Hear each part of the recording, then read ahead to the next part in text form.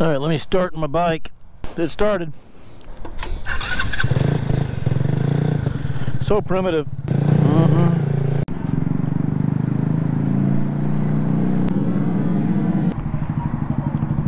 They're cool. Oh, thanks. I think I for sure got the fastest 50 in the world now. I think you got probably one of the fastest bikes in the world. Out cruising with the red Mad Dog. Got the gas bike and the e-bike. I doubt we can make this ride without one of us breaking down. 57 miles an hour. I said, you can try this thing. Do not crash my e-bike. You'll see. It's not nothing you've ever rode before. Oh God. I'll get on the dinosaur bike. Huh? It's already on. It's an e-bike.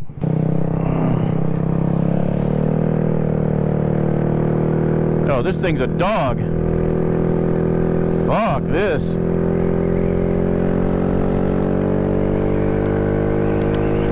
Yeah, this gas engine shit sucks.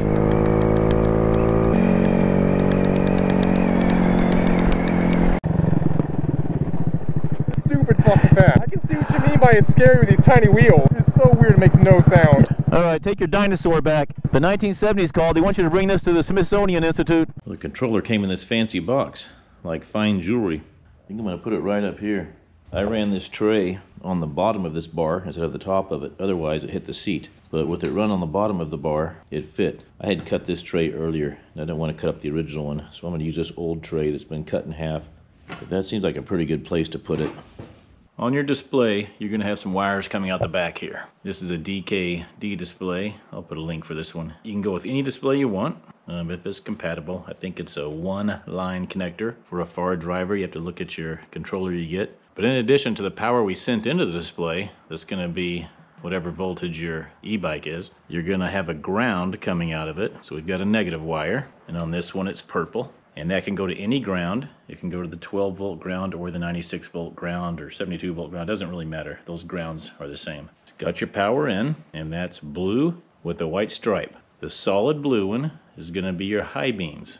Now, it's just a headlight indicator, but I figured I'd use it for high beams so you can tell when that's on. To get your high beam, it's also going to be a solid blue on the bike. And the best place to tap that is where it goes into the high beam. You can see the solid blue, and then also where it goes into the switch for the high beams, you'll have a solid blue. But you want to grab it somewhere on the way out so it's got electricity going to it when the high beams are on, and you get this indicator. You're probably wondering where I got this fancy Canon plug to plug it in. That thing fits it perfectly.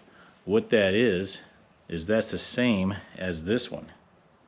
It's one of these old switches I had laying around. I just cut the wires off and use this. So I plugged that in, and I've got all these wires coming down here that I can hook up to stuff. Now the colors don't match, of course, so I have to be careful and do it by just pin position. Another one you're gonna have is your left blinker and your right blinker. They're gonna be orange and light blue, and just like most Chinese bikes, they're actually that color in real life. So if you look how your blinkers work, this is where it sends the orange wire back to the back and the light blue wire back to the back. There's a whole bundle together, so we can go front blinker, left blinker, and the original indicator. Now I've torn mine down, but you don't have to do that, because a real easy access point for these, if you remember that one that has a loop in it like that, that has an orange and a light blue. They're going nowhere. They're not hooked to anything. That's a dead end plug. So you can just tap in your light blue and your orange wires, feed those into your display so you have turn signals. The other wire we're going to use is the One-Lin. I don't know if it's One-Lin or One-Lin. That is what I use for a Fardriver controller. Now this display also has these two wires if you're using a different kind of controller, but I'm not going to need that. So I've got the wires coming out here, and I'll make those connections.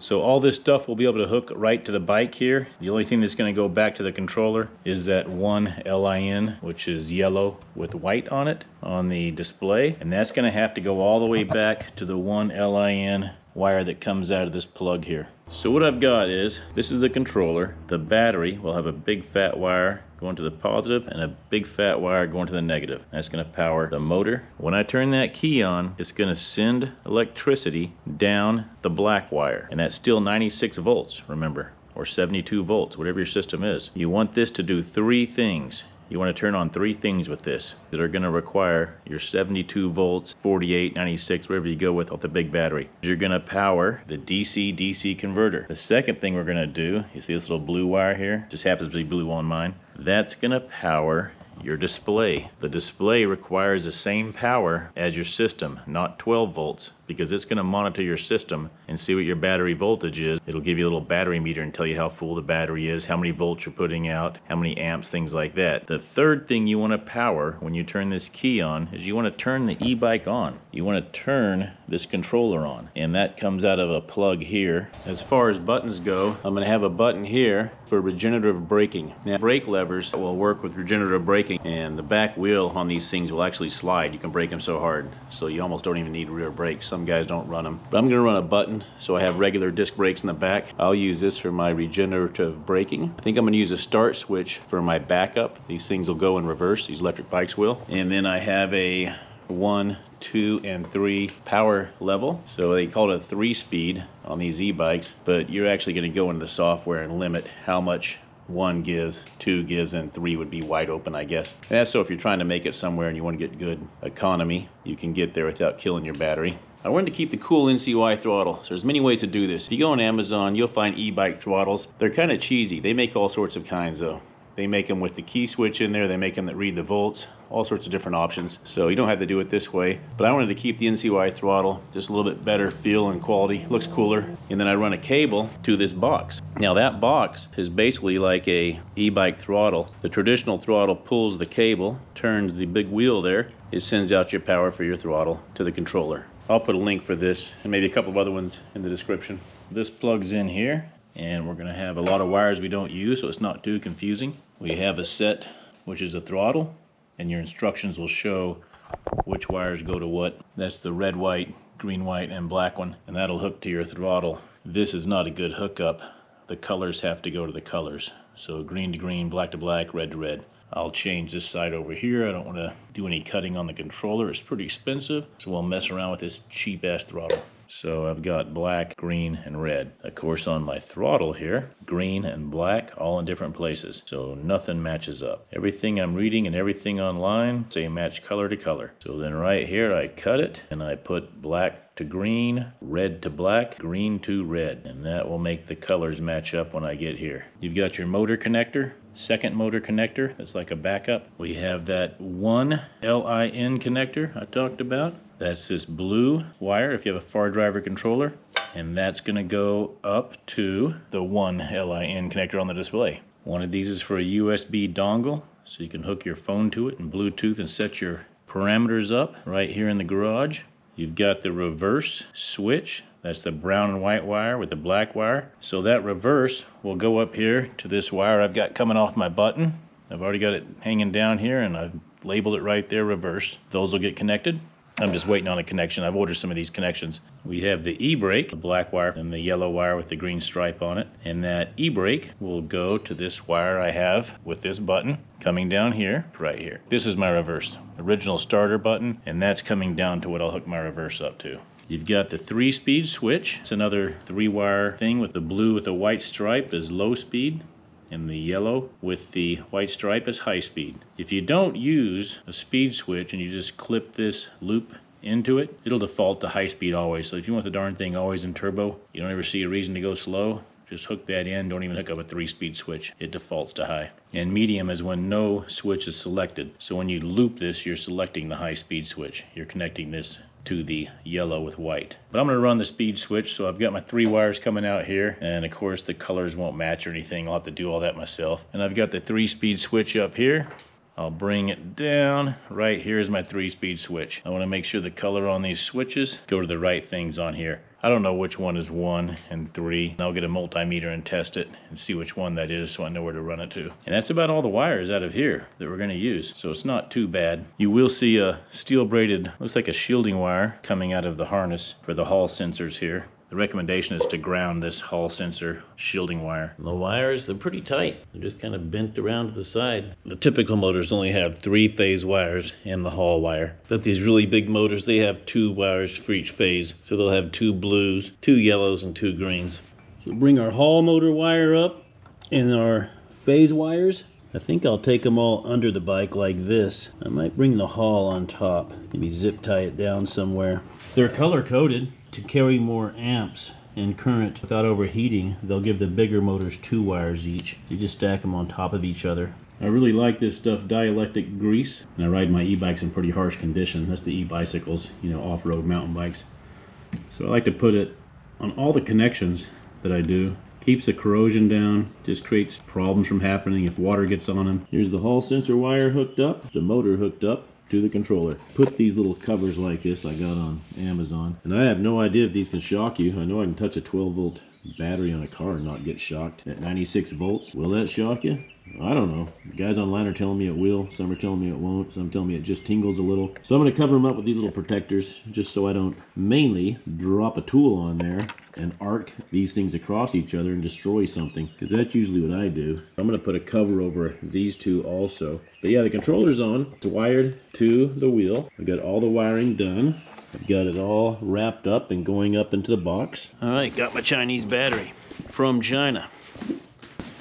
Oh, it's packaged. It came with these cables to transfer power from the battery to the controller. Dual cabled. They said I would need that with that big of a battery. Looks like it comes with a Chinese battery charger. Gotta have that. 110 volt AC, 109.2 volts output. Got instructions. Plug the connection to the battery first, then plug it into the wall. Please do not charge after the battery is completely used up. Not sure what that means. It is strictly prohibited to put the charger in or on the electric vehicle. Huh.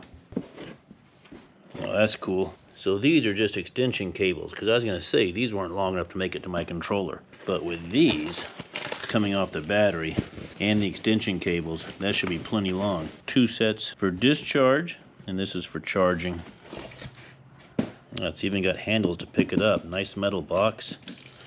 These are supposed to be some quality batteries. These are Morjay batteries. So since I don't know anything about them, or any of this stuff, really, I wanted to get the good one and not take a chance. Good God, that thing is heavy. Let's see what it weighs.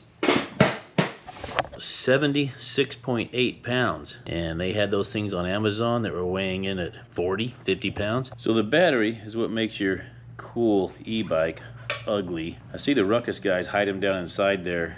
They're just not gonna have that big of a battery though. I don't know what I think they have them built so they kind of come down inside the chassis down here and then have it come up a little bit higher. I saw Ruckus on YouTube. He said he has a 40 amp hour. It looked like it goes pretty fast and everything, but I can't imagine a lot of range. Now we did the range calculation on these. We're gonna get a lot more range than we calculated.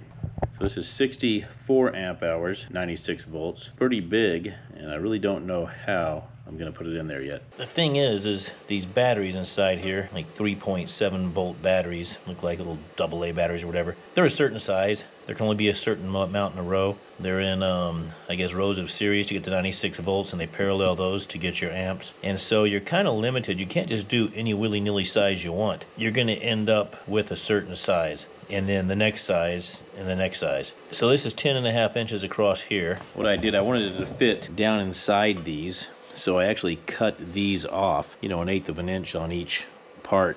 So the box will sit in between here, and this will hold it laterally. I've got to have a way to mount this box so it won't fall out down the highway. But at least now it'll sit down between these. Now I just need a way to hold it down, and I can use these studs to do this somehow. Get to that bridge when I cross it. But up here on the controller, I've already hooked up the leads, positive and negative. You can see I stacked these in a crisscross pattern because the things won't line up, but I may do these different, we'll see. I didn't know you could flip-flop them upside down like this. These posts are high enough that they'll allow that fat part of the wire to go down on the bottom. So that's kind of cool. So you can actually put the wires right on top of each other like this. It's a little bit cleaner install. All these are hooked up, and they're all covered with insulators. You want to get all this hooked up before you add any power to it. Once you add power to it, you could accidentally touch this one to this one, let's say, or this one to that one, and you could damage this controller, and those things are expensive. You don't want to trash a controller right off. So I want to get everything hooked up, so all I have to do is just plug my battery in, and we're not touching any of this anymore. This is done. And over here I got my battery charging. I have no idea what charge it's at when you get it, so I'll charge it up. That way when I plug it in, I should have everything 100%. I want it to be 100% when I turn this display on and set it up and tune this controller via Bluetooth. I don't want any other issues. All right, I've plugged these two in. I'll turn the key on. I have no idea what's going to happen. When you get your controller and your display, it all seems a bit overwhelming when you see all the wires. It's not that bad. It's actually one of the easiest things I did on this bike is wiring this stuff together. The motor, controller, battery, and display was probably the easiest thing I did. Getting this battery in here, I think I'm gonna go, I kind of want to keep a traditional Mad Dog look. I'm gonna do something like this. I cut the back of this bar off where it attaches to here, so it still kind of has that Mad Dog look. Got these on AliExpress, these little like threaded spacers, and I got an assortment of other crap. So I'm gonna probably put more in there, and I'm gonna bolt it down like that. I'll have these little knurled nuts on top, and the threaded stud will come through there, and then I'll hand screw them down. Let me tell you what, this bike is so smooth, I think you can hand tighten stuff and it'll work. The days of our stuff rattling off are gone with these e-bikes. That seemed pretty simple, and it was simple. Next, we're gonna program that display. We're gonna program that controller. We're gonna Bluetooth up to the battery, the controller. Yeah, that one's a bit more involved. That'll be the next video.